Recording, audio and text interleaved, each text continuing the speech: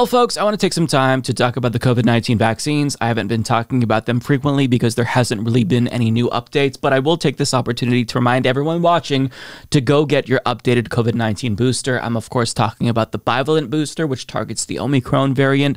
I think this is really important. I got mine a couple of weeks ago. Feel fine. I haven't turned into a demon yet or have been possessed by the devil, at least to my knowledge. Go get it. It'll protect yourself. Add an extra layer of protection, at least. I think it's really important. But I want to talk about the vaccines because there's a new study that was just released by the National Bureau of Economic Research, and they essentially confirm what we all suspected. COVID-19 has disproportionately killed Republicans.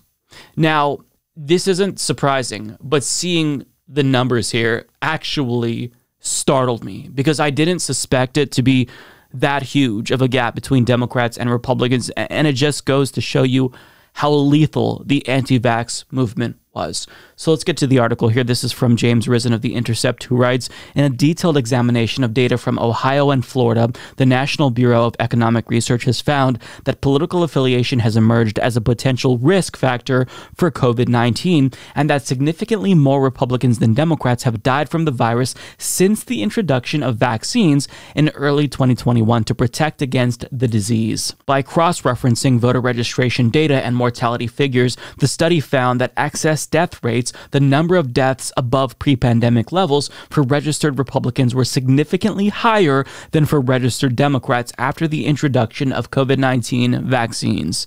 Now, the study tracked hundreds of thousands of people, and we'll get to the specifics here in a moment, but I just want anyone who may have spread misinformation or disinformation about the COVID-19 vaccines to understand that they indeed played a role in the deaths of these human beings.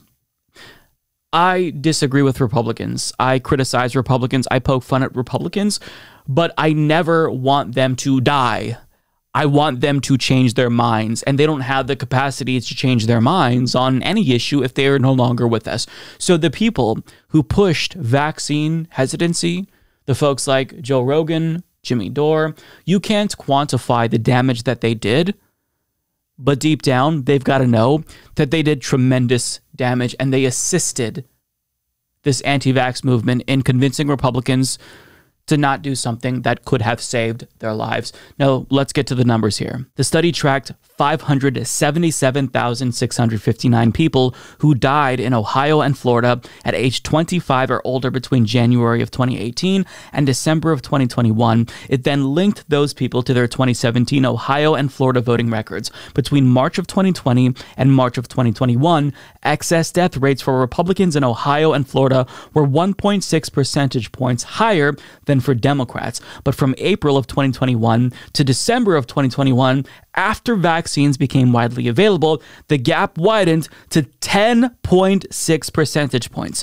The study found that the largest gaps in excess death rates between Republicans and Democrats came in Ohio and Florida counties with low vaccination rates. By using county-level vaccination rates in Ohio and Florida, we find evidence that vaccination contributes to explaining differences in excess deaths by political party affiliation, even after controlling for location and age differences, the study said. So let's repeat that number.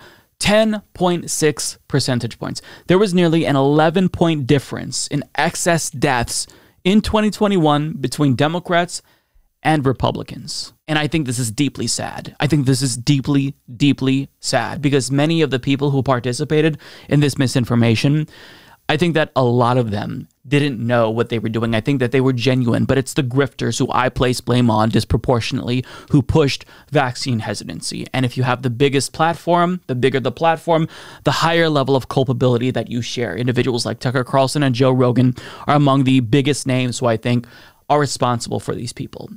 Now, they aren't going to look at this data and have a sudden change of heart or feel guilt.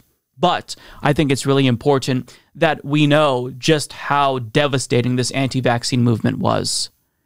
And for all of the people in 2021 who called me a big pharma shill for pushing the vaccines, well, this is why. Because I suspected that this was indeed the case. I have family members who have berated other family members, my mom in particular, because she was vaccinated, saying that she was a demon or possessed by the devil to do something like that, saying that she was going to be sick because of the vaccines. So I saw it firsthand. I saw how potent the propaganda was, and I tried to use my platform to do my part. But, people aren't going to listen to me. We needed the people who were in these positions of influence with the anti-vax movement to come out and admit that they were wrong. That is what would have been powerful. But we didn't see that.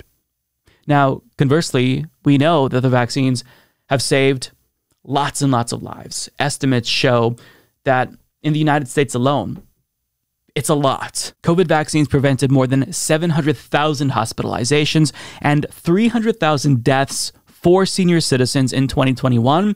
Now, globally, 19.8 million lives were saved across 185 countries in the first year when vaccines were available. So there would be so much more deaths had it not been for the COVID-19 vaccines.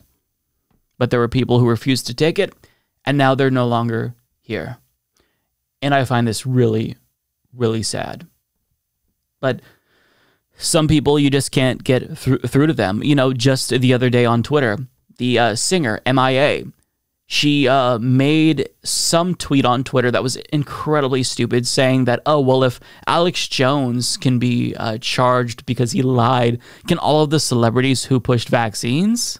Like, I'm paraphrasing, but something along those lines. And for whatever reason, the anti-vax movement feels emboldened. Today, I still am seeing tweets directed at me saying, oh, well, are you going to apologize for pushing the vaccines? You've been really quiet lately. Because there's not really anything left that we can say. At this point in time, the people who haven't been vaccinated, they have at least seen some data, right? We're adults here. If you choose to not get vaccinated, that's on you. So we all tried. That's the point. Even if I felt like I maybe influenced 0 people in 2021, I at least tried.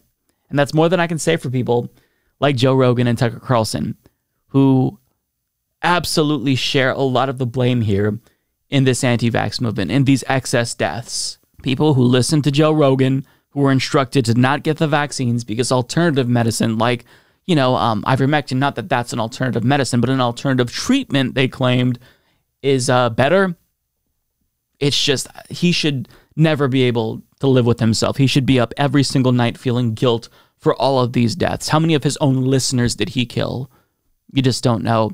Now, I hate that this vaccine argument has devolved into a debate about like, oh, well, if you push the vaccines, you're pro-big pharma. No, I think that we should nationalize the companies that produced these vaccines. Pfizer, BioNTech, Moderna. I don't know if they're American companies. I think BioNTech is a German company, but whatever is an American company, I think that we should nationalize them. I have a lot of critiques, you've all heard them, about our for-profit healthcare industry. And that extends to pharmaceutical companies that rip off Americans, especially after we give them our tax dollars to fund research that leads to the development of new medications. So I have issues. I have criticisms. But there's no criticism against modern medicine. You can't not participate in modern medicine. It doesn't make you a big pharma shill if you take a Tylenol if you have a headache. It doesn't make you a big pharma shill if you pop a Tums or 2 if you have heartburn. These are things that are available to us that have drastically improved our lives, and vaccines are among those things that have improved our lives. And to see a section of the population reject them just flat out because it's a partisan issue, that is very, very sad. It's very devastating to me. And it goes beyond, their apprehension about vaccines. This vax movement is also linked to the Trump movement, right? Not exclusively, right? It's not mutually exclusive, but a lot of them are also Trump supporters who believe that the election was stolen. Conspiratorial thinking tends to expand to other areas of society, and a lot of them think that the election was stolen. A lot of them are kind of living in their own alternate reality. And so I don't know how to get through to these people. And this is kind of an open question that I've had for years now on this program, but I genuinely don't know. But sometimes misinformation doesn't just harm democracy, it harms individuals in a profound way. We're talking 11% of people dying due to conspiracy theories and misinformation. And I, for one, find that sad. Just because, I disagree with them politically doesn't mean that I think that the sentence should be death. No, I want them to live. I want them to get the vaccines so they can live their lives. But that's not where we're at. And this study is sad, although, honestly, not that surprising. I'm just a little bit startled by how big the number is, how big the deviation, is. I wouldn't have not expect. I wouldn't have, I should say, expected it to be 11%, maybe like 5%, but 11% almost. That's huge. And if this doesn't cause a little bit of introspection among the biggest and loudest anti-vax propagandists, which it won't, it goes to show you that these people care about nothing but views and clicks. And I just find that gross, but nothing left to say about this. So I'll leave that there.